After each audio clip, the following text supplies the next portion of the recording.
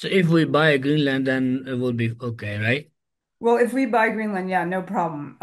Yeah. The reason I think that I don't want to claim to understand the mind of the Trump administration, but the reason that there are two potential reasons why you would be interested in it for strategic purposes, one of which it just has a strategic location, you know, it's between us and the Russians, and it was always used as a listening station. There were a lot of radar stations there.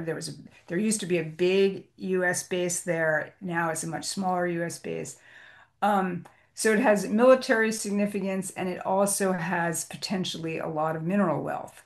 And the idea is, as the ice sheet, shrinks, more and more of the land will be exposed and the shipping lanes are becoming more open and potentially you could exploit some of that mineral wealth. But I think people in the US government don't appreciate a lot of factors about Greenland, one of which is it remains extremely difficult to get around Greenland. There are no roads in Greenland, so it's very difficult to operate there still.